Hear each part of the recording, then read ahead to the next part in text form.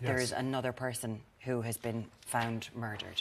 There has been, unfortunately. When we were preparing for this morning's show, Aidan Moffitt was in our thoughts because Aidan is featured across all of today's newspapers, where his body was found, unfortunately, on Monday evening, brutally murdered. What we have now discovered is last night another body has been found, a 50-year-old man, or a man in his 50s, being described as having significant physical injuries, which again is particularly shocking. What we've also discovered is that at 1:45 this morning, a man in his early 20s has been arrested by An Garda Síochána, who went to his home supported by the emergency response unit, and that person is now in custody and a murder investigation is being conducted. It's unclear just yet whether those two are linked, but also there was on Saturday there was another very violent attack in Sligo where somebody was stabbed in his eye and lost his eye. Yeah. So there are 3 significant attacks, 2 murders and a particularly brutal attack, and brutality is a word that is being linked across all of them,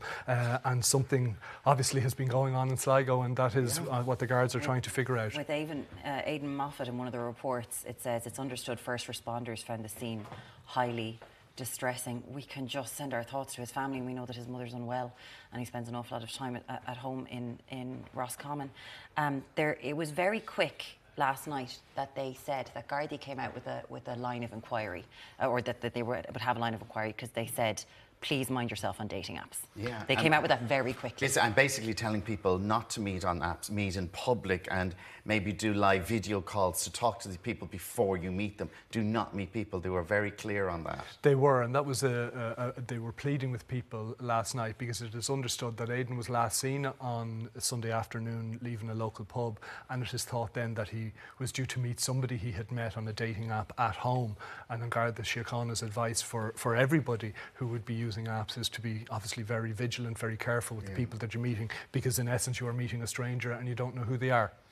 And the fact that they linked it so quickly, said it so quickly, like, you know, our minds are all going to certain places. And they would obviously go through the data on his mobile phone and get the last messages and the last activity on a variety of different apps, and it would appear that that has led them to this situation.